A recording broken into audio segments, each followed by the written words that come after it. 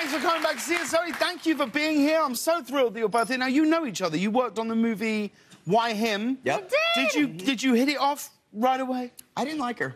Immediately. Immediately. Bad vibes. I was going to say, are we friends yet? But I think we just heard the answer. No, I loved her. We just heard the answer. Except for, do you remember that the first time we met, you made fun of my last name?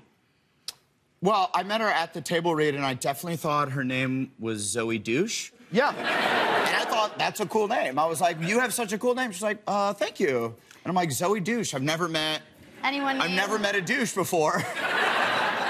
You and every guy in middle school think that my last name looks and sounds like douche. It's the weirdest thing. If you've seen anything that I've ever done, I have a middle school brain. Yeah. I'm kind of stuck there. Mm-hmm. Yeah. What about you, Adam? Do people ever get your name wrong? Sometimes I get confused with Adam Levine. Right.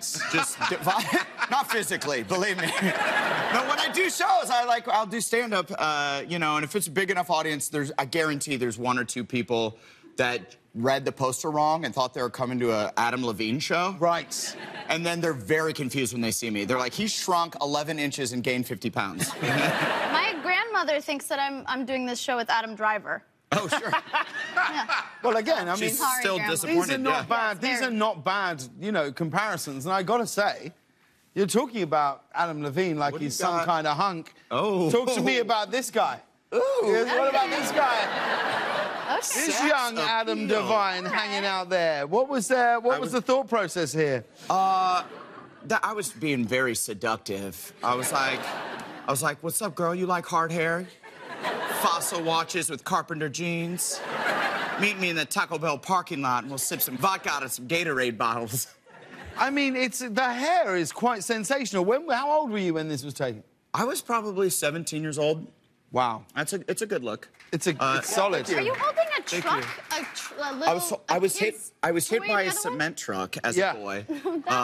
Not a joke, That's real life. Genuinely true. Yeah, and so this is my little ode to that. My mom loved this photo, by the way.